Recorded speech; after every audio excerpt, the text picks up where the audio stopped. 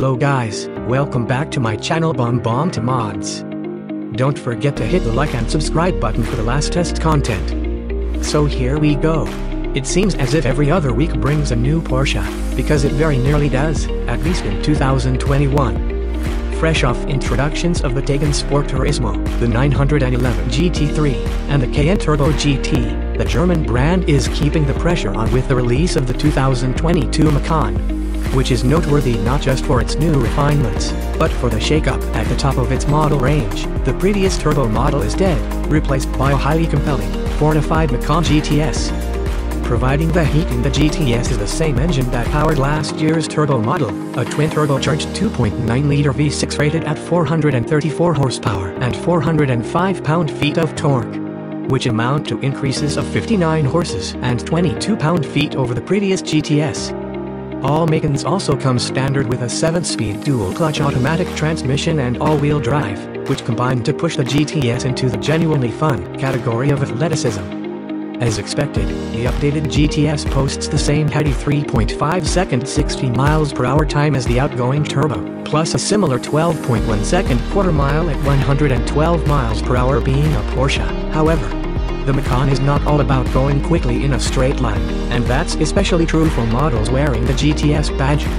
When we drove the previous iteration of the Macan GTS, we noted that its responsive and accurate steering seems to have been plucked right from a 718 GTS.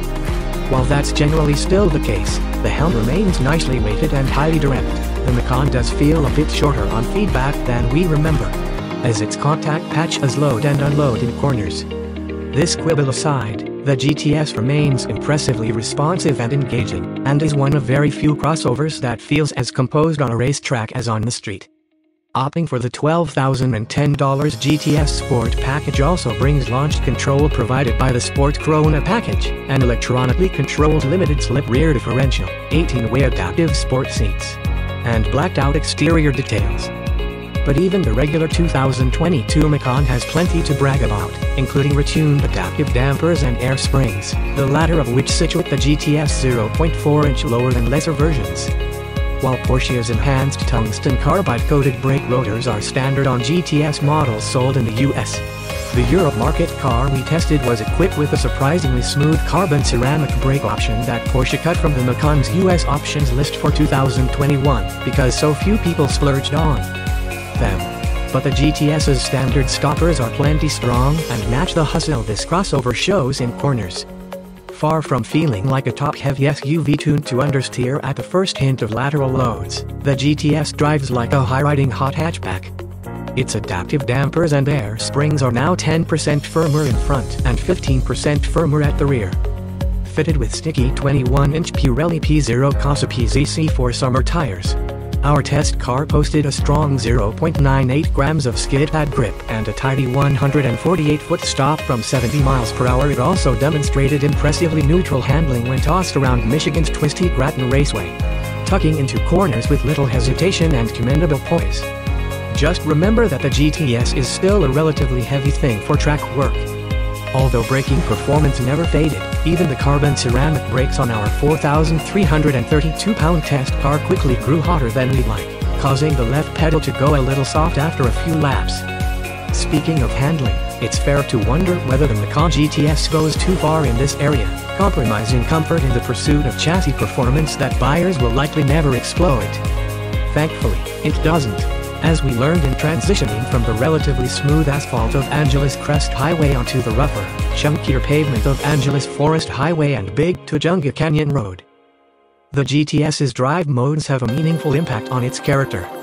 There's a noticeable difference between its Sport and Sport Plus settings, with the latter significantly enhancing the responses of the drivetrain yet allowing a bit too many road imperfections to be transmitted into the cabin.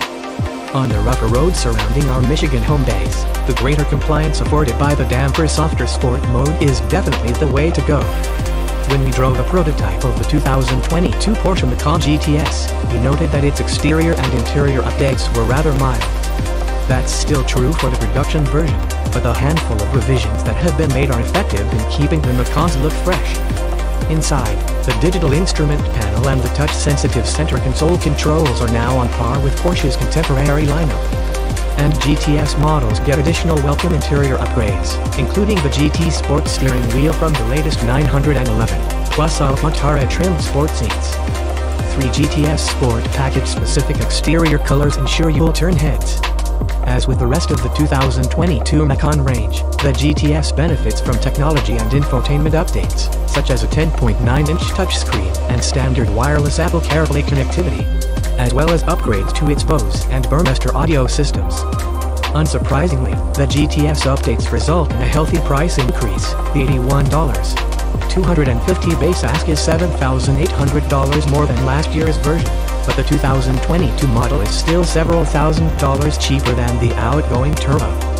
Flush with options, the grandest being the GTS Sport package. Our example came to an as-tested $104,410.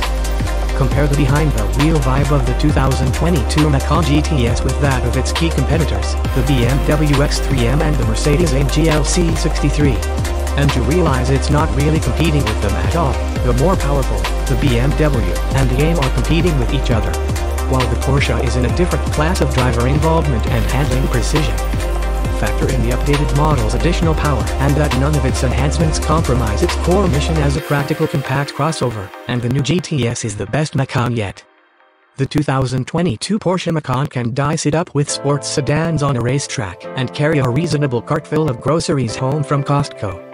Offering a trio of turbocharged engines, the lineup culminates in the performance-oriented GTS model with a 434-horsepower twin-turbo V6. But no matter which engine you choose, the Macan's chassis is an athletic partner that goads you to hit apex after apex. All models come with all-wheel drive as standard, and those who want to enhance the crossover's handling can do so via several options, including summer tires, an adaptive suspension, a torque vectoring differential, and tungsten carbide-coated rotors. Yes, it's an SUV, but it's also very much a Porsche. The Macan's standard interior fittings are a disappointment in a crossover of this price and provenance, and it's expensive to outfit one in a manner that befits the Porsche crest. There's also less space for backseat passengers in the Macan than in most competitors. The power-adjustable seats for the driver and front passenger, while comfortable, are the only pieces of standard interior equipment that feel luxurious. You could have the whole interior draped in leather, which would partly address the issue. But Porsche, living up to its price-gouging reputation, requires an extra $2,230 just to cover the dashboard and doors in cowhide. A puny cargo hold and small interior cubbies make the Macan one of the least practical vehicles in this segment. But when has buying a Porsche ever been a rational choice? We fit 6 carry-on bags in behind the bench and 16 with the rear seats folded, which should be enough for most people. So that's all about 2022 Porsche Macan GTS. See you on the next video.